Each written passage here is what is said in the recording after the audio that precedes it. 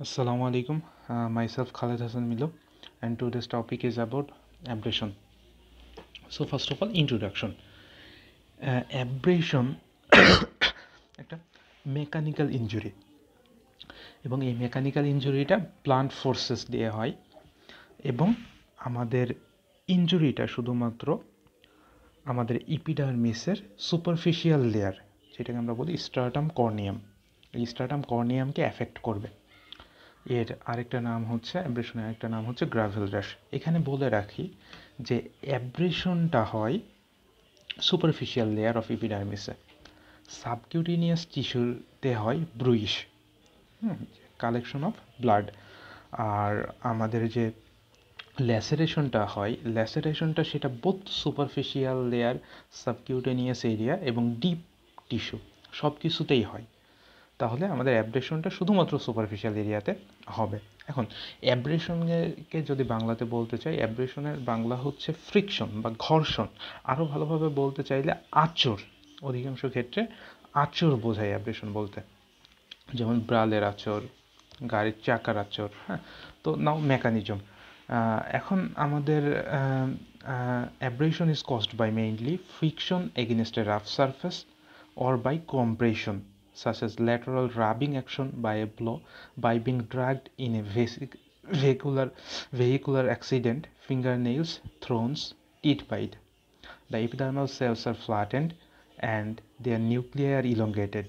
The rougher the surface, the more rapid the movement of the skin over it, the deeper is the injury. Friction এবং কম্প্রেশনের মাধ্যমে হতে পারে। Friction হতে হলে obviously এটাকে rough surface হতে হবে, এবং কম্প্রেশন হলে যে কোনো সারফেস হতে পারে, যে কোনো সারফেস, এটা রাফ এবং স্মুথ সারফেস হতে পারে। কিন্তু যত রাফ সারফেসটা হবে তত আমাদের ফ্রিকশন বা অ্যাব্রেশনটা তত বেশি হবে। সো দুইটা মেথড, একটা হচ্ছে friction and another is compression. এখন আমাদের হচ্ছে অ্যাব্রেশন হলে অ্যাব্রেশনের উপরে একটা প্রোটেক্টিভ কভারিং তৈরি হয়, যেটাকে আমরা বলি স্ক্যাব বা ক্রাস্ট। এই স্ক্যাবটা আসলে কি, আমাদের এক্সুডেট, এটা একটা exudative substance, এক্সুডেশন of lymph and blood, অর্থাৎ লিম্ফ মানে টিস্যু ফ্লুইড এবং ব্লাড, এই দুইটার যে এক্সুডেশনটা, এটা produce A protective covering which is covered on the exposed surface, exposed র সারফেস, এটাকে আমরা বলি স্ক্যাব অর ক্রাস্ট। এখানে আমাদের যেহেতু সুপারফিশিয়াল লেয়ারকে এফেক্ট করছে, সো অ্যাব্রেশনের ক্ষেত্রে কোনো স্কার প্রডিউস হবে না, স্কার ইজ নট ফর্মড, এবং হিল র্যাপিডলি, খুব দ্রুত এটা হিল হয়ে যাবে। নাও type of abrasion, this is very important question. There R 4 type of abrasion: scratches, grazes, pressure abrasion, impact abrasion. SGPI এভাবে মনে রাখা যায়। নাও স্ক্র্যাচেস অ্যাব্রেশন। স্ক্র্যাচেস অ্যাব্রেশন বলতে আমরা সাধারণত বুঝি যে আঁচড়। হ্যাঁ, মানে এটা আমরা কিভাবে, আগে আমরা উদাহরণটা দেখি, উদাহরণটা দেখলে মানে বোঝাটা সহজ হয়ে যাবে। যেমন বিড়াল ক্যাট স্ক্র্যাচ, যেটা বিড়াল আঁচড় দেয়, এটা হচ্ছে স্ক্র্যাচ অ্যাব্রেশন। আচ্ছা, প্রথমে বলে রাখি আমাদের যে অ্যাব্রেশন আছে এর ভিতরে স্ক্র্যাচ এবং গ্রেস, এই দুইটা হচ্ছে প্যারালালি এফেক্ট করবে, অর্থাৎ আমাদের স্কিন সারফেসের সাথে প্যারালালি ইনজুরিগুলো হবে। আর প্রেশার এবং ইম্প্যাক্ট অ্যাব্রেশনের ক্ষেত্রে 90 ডিগ্রি অ্যাঙ্গেলে আমাদের ইনজুরিগুলো হবে। তো এখন স্ক্র্যাচের আরেকটা নাম হচ্ছে লিনিয়ার অ্যাব্রেশন। এটা সাধারণত আমাদের ফিঙ্গার নেইলস, পিন, থ্রোন, হ্যাঁ, এটা দ্বারা হয়। এই যে এখানে যে উদাহরণটা, ছবিটা দেখা যাচ্ছে, তো এই ছবিটা, এটা হচ্ছে একটা স্ক্র্যাচেস। আমরা সাধারণভাবে চিন্তা করতে পারি যে বিড়ালের যে কামড়টা দিচ্ছে, বিড়ালের এই কামড়টাও হচ্ছে স্ক্র্যাচেস। এখানে কিছু লিনিয়ার অ্যাব্রেশন হবে, এবং লিনিয়ার অ্যাব্রেশনের সংখ্যা খুব বেশি হবে না, এটা শার্প অথবা পয়েন্টেড অবজেক্ট দ্বারা হতে পারে। এখন গ্রেজেস অ্যাব্রেশনের আরও দুইটা নাম আছে, একটা হচ্ছে গ্লিডিং অ্যাব্রেশন আর একটা হচ্ছে স্লাইডিং অ্যাব্রেশন। এই অ্যাব্রেশনটা মোস্ট কমন টাইপ।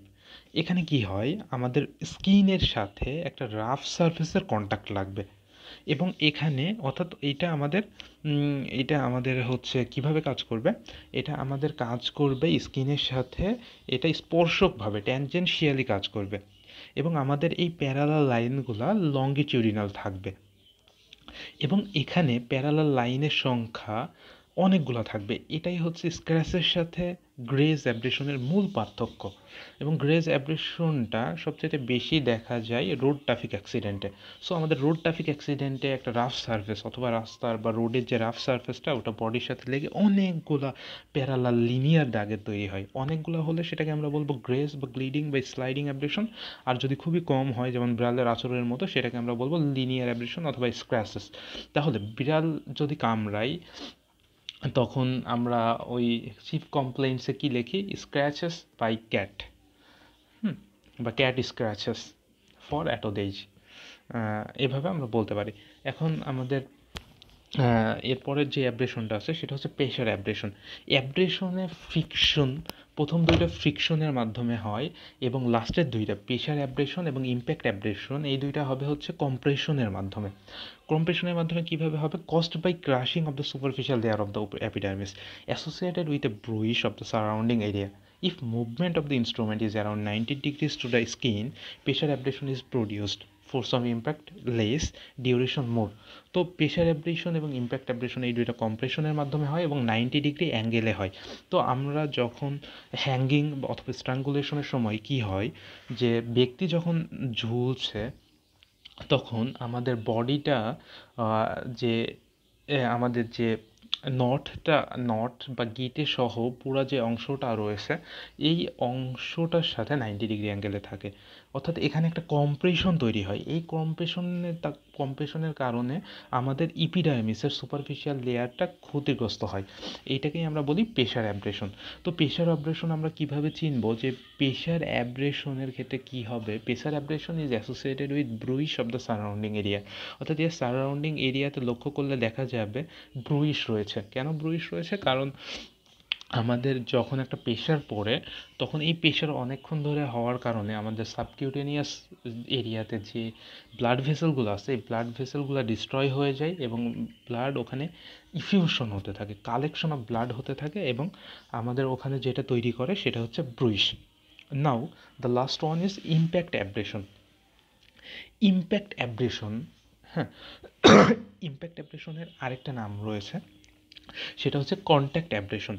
ইম্প্যাক্টের বাংলা হচ্ছে আঘাত, অর্থাৎ আঘাত হতে হবে এবং এইটারও মেকানিজমটা হচ্ছে কি কম্প্রেশন এবং এটাও 90 ডিগ্রি অ্যাঙ্গেলে হতে হবে। এটা কিভাবে হয় যে, আচ্ছা এটার এক্সাম্পলটাকে বলে নিই। এই পারসন গেটিং হিট বাই এ কার, যখন একটা কার একটা পারসনকে হিট করবে তখন পারসন এবং কারের ভিতরে অ্যাঙ্গেল থাকবে 90 ডিগ্রি এবং কারটা রাফ সারফেস হতেও পারে নাও হতে পারে, বাট এখানে ফোর্স অফ ইম্প্যাক্টটা হাই থাকতে হবে এবং এটাকে ইম্প্যাক্ট অ্যাব্রেশন বলা হচ্ছে কারণ এখানে ফোর্সটা খুব হাই এবং দেয়ার ইজ এ কন্ট্যাক্ট, এই জন্য এটার আরেকটা নাম হচ্ছে কন্ট্যাক্ট অ্যাব্রেশন। নাও প্যাটার্ন অ্যাব্রেশন বলে একটা কথা আছে। প্যাটার্ন অ্যাব্রেশনটা হচ্ছে আমাদের যে প্রেশার অ্যাব্রেশন অথবা ইম্প্যাক্ট অ্যাব্রেশন আছে এই অ্যাব্রেশনের একটা সাবটাইপ।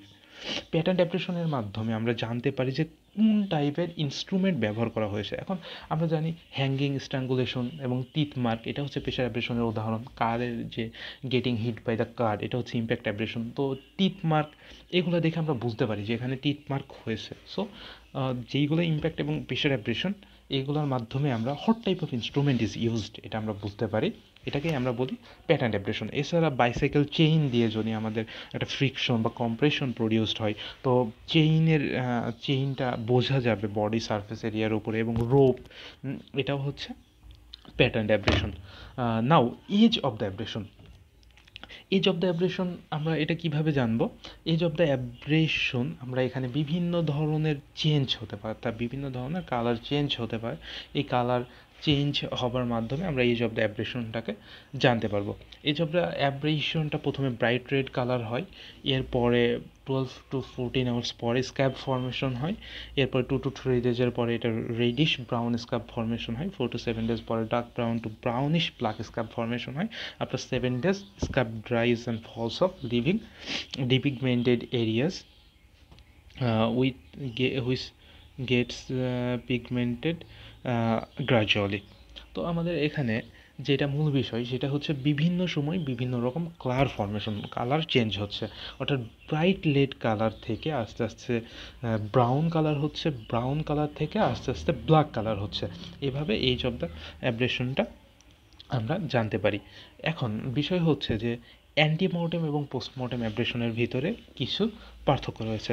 অ্যান্টিমর্টেম অ্যাব্রেশন মৃত্যুর আগে হবে এবং পোস্টমর্টেম অ্যাব্রেশন মৃত্যুর পরে হবে। যেহেতু মৃত্যুর পরে, এখানকার মূল বিষয় হচ্ছে এখানে এক্সুডেটটা কম হবে, তার মানে স্ক্যাব ফর্মেশন কম হবে পোস্টমর্টেম অ্যাব্রেশনে, আর অ্যান্টিমর্টেম অ্যাব্রেশনে এক্সুডেশনটা বেশি হবে। এবং মাইক্রোস্কোপিক একটা ইনভেস্টিগেশনের মাধ্যমে আমরা কি করতে পারি, ইন্ট্রাভায়াল reaction and কনজেশন scene, no ইন্ট্রাভাইটাল reaction no কনজেশন, অর্থাৎ এখানে পোস্টমর্টেম অ্যাব্রেশনে ইন্ট্রাভাইটাল কোনো রিয়াকশন থাকবে না অথবা কোনো কনজেশন থাকবে না, কোনো কনজেশন থাকবে না। So this is the difference between antemortem and postmortem abrasion. এখন আমাদের অ্যাব্রেশনের আরেকটা নাম হচ্ছে গ্রাভেল র্যাশ। হ্যাঁ, অ্যাব্রেশনের আরেকটা নাম হচ্ছে গ্রাভেল র্যাশ। আমাদের অ্যাব্রেশনটা আমাদের যে কোনো বডি পার্টে হতে পারে। অ্যাব্রেশনটার বিভিন্ন বডি পার্টে বিভিন্ন রকম হওয়ার মাধ্যমে বুঝতে পারি কোন ধরনের অ্যাব্রেশন হয়েছে। যেমন হচ্ছে ওভার ব্রনি প্রমিনেন্সে হলে আমরা এটা চিন্তা করতে পারি যে ফল ফ্রম এ হাইট। হ্যাঁ, অ্যারাউন্ড দ্য অ্যানাস হলে আমরা কল্পনা করতে পারি যে সডমি হয়েছে। Multiple abrasion on different part হলে আমরা বলতে পারি রোড ট্রাফিক অ্যাক্সিডেন্ট হয়েছে। ক্রিসেন্টিক অ্যাব্রেশন হলে থ্রটলিং, অর্থাৎ আমাদের ক্রিসেন্টিক অর্ধচন্দ্রাকার থাকলে এক হাত দিয়ে শ্বাসরোধ করে মারা যেতে পারে, এই জন্য এটাকে আমরা বলি throttling. Pressure abrasion is associated with ব্রুইশ, এটা হতে পারে হ্যাঙ্গিং স্ট্রাঙ্গুলেশন। সো এগুলো আমরা জানতে পারি। তাহলে এই আঁচড়, ফ্রিকশন বা ঘর্ষণ, this is very important topics in mechanical type of injury. Thanks guys, thanks for watching this video. Please do subscribe in my channel.